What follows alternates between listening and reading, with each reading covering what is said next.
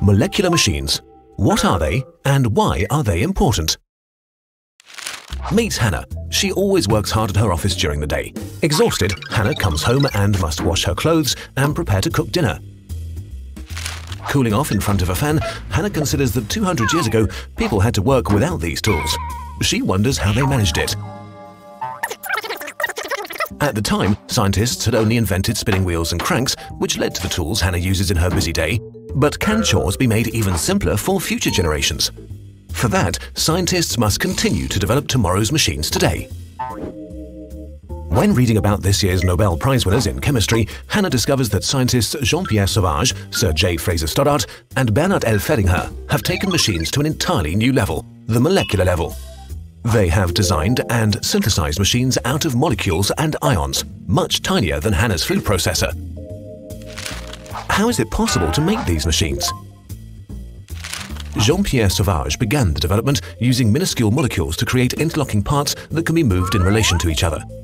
He used a copper ion to stick together crescent and ring-shaped molecules.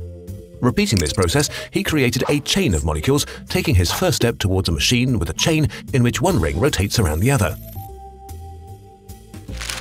Fraser Stoddart later built an open ring with no electrons and an electrically charged axle. The ring was attracted to the electrons and threaded itself onto the axle.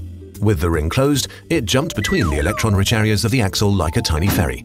Stoddart has also designed a tiny lift, a muscle, and a super tiny computer chip.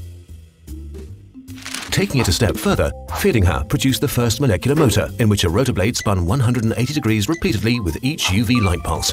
He has even built a four-wheel drive nanocar. The four motors function as wheels and are held together by a molecular frame. Inspired by previous research, artistic expression, and the possibility to create new materials, these scientists brought chemistry to a whole new dimension. Hannah considers this new dimension and its seemingly endless possibilities.